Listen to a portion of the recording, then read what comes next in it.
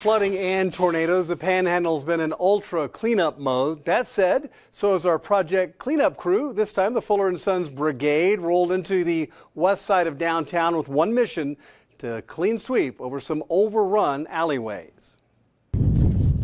When one door opens, another one does as well, and it has for the residents along the alleys off McMasters and 1st and 2nd. The Fuller & Sons crew worked from east to west, and on a day like this, everything goes except tires. From old and moldy carpet to a bed spring, door, and assorted throwaways, the work was tedious but productive for the crew.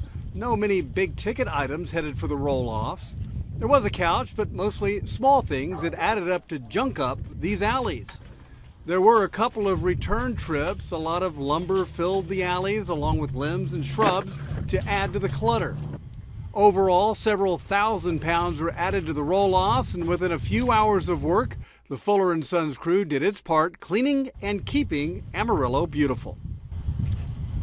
Now, we do have roll-offs at several parks around the city and at the library downtown. If you know of a neighborhood that needs to be cleaned up, straightened up, and cleaned up again, go to newschannel10.com and let us know.